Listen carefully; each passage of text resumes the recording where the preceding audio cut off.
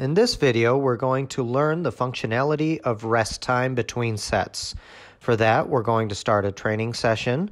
We select the athletes with which we want to train and any exercise we want. First, we go to settings and then to rest time, which is on the third row. If it is deactivated, then we activate it, and we're going to set it to 1 minute of rest time, for example. Okay, now let's imagine these three athletes are all on the same rack, and the first one up is Anthony, for example. He would start getting into position and start lifting. Okay, so he's done his reps, and when he hits end, his minute of rest starts. Now, let's imagine the next athlete comes up and does his set, same as the last one. He does several reps, and the moment he hits end, his rest time would start. And then lastly is Tony.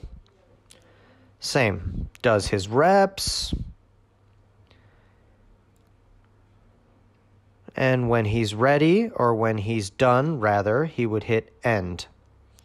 And now we can see that Anthony's minute of rest is still not over, and the app will warn him when the minute is almost up, so he can start preparing.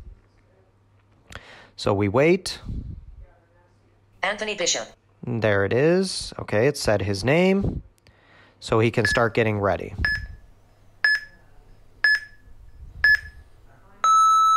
Okay, so the athlete would be getting ready while the app is beeping. He would then select his profile and start lifting again. He starts lifting again. Okay, now we see that Josh's rest time is up. When your rest time is up, it appears in red. Your profile appears in red, so we can tell more easily. Okay, now it would be his turn. He would hit start and start lifting. Whoever is in red is up. And then when we go back, Tony would be in red again. Now we see that Tony is in red. He would start lifting, and so on and so forth. And that would be everything.